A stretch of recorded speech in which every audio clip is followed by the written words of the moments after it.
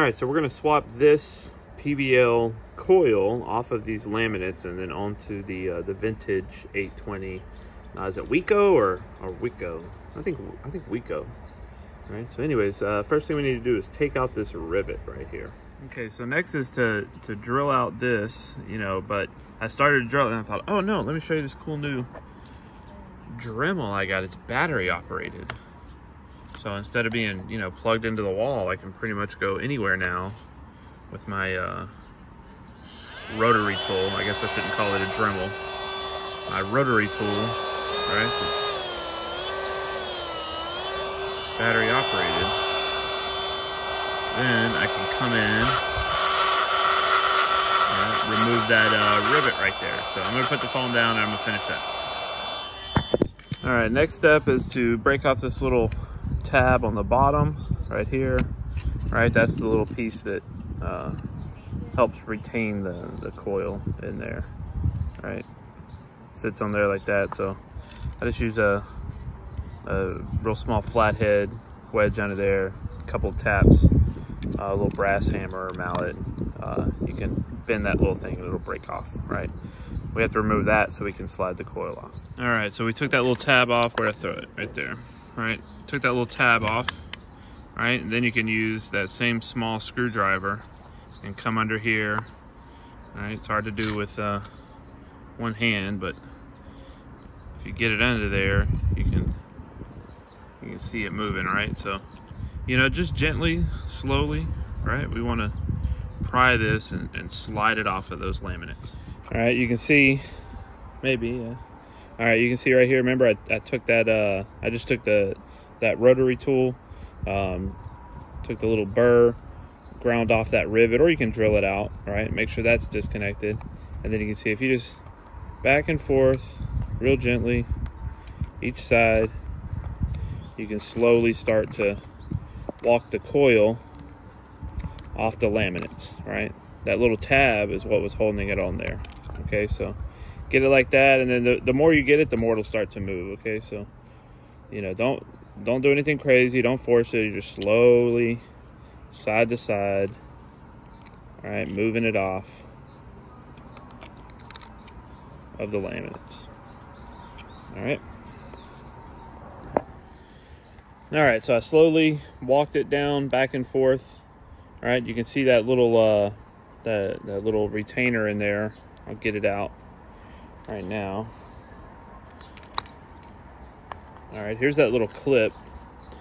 All right, there's a little groove right there. This slides up in there. All right, so once it's in there, these are meant to be like a permanent fixture. They don't come off quite as simple and easy as the Weco. We need to get on the same page. What do you call this? Weco? Let me call it Weco because I think Weco just sounds kind of weird.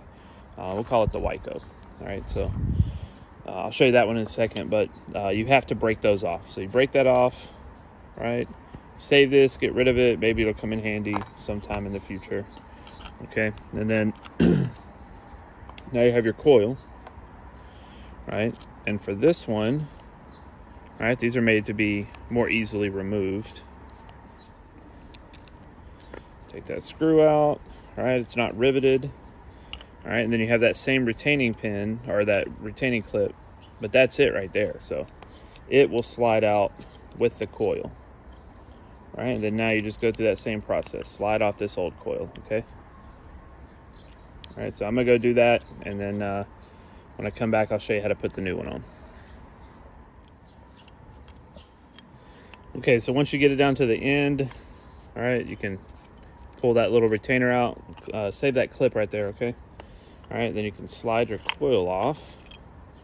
All right, and then, you know, these aren't like the 580 ones. These are hardwired into there. So if these go bad, right, David Philman, he's got them on his website. You can just replace these, or you know, if you wanted to, and his version is much cheaper than mine.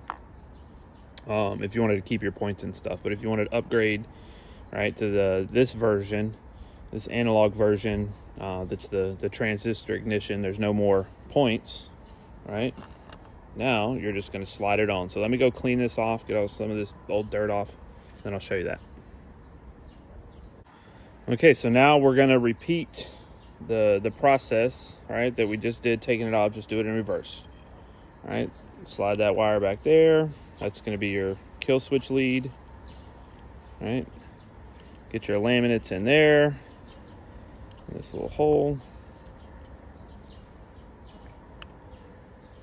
All right, we need our little retaining clip. All right, I'm gonna work this thing up. When I come back, I'll show you the final step.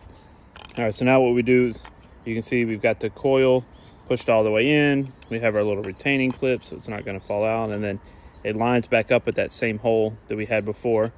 You take that same machine screw, right, that you took out of there, go through that little grounding strap right there, screw it back in.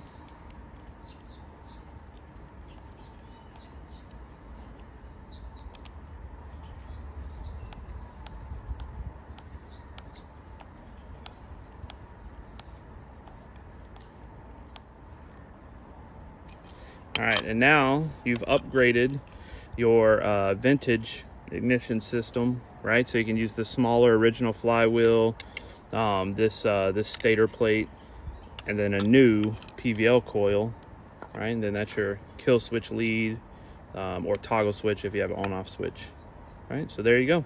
That's it. That's how you swap it over. And you ditch the points, the condenser, right? And you don't have to run that electronic ignition chip externally somewhere.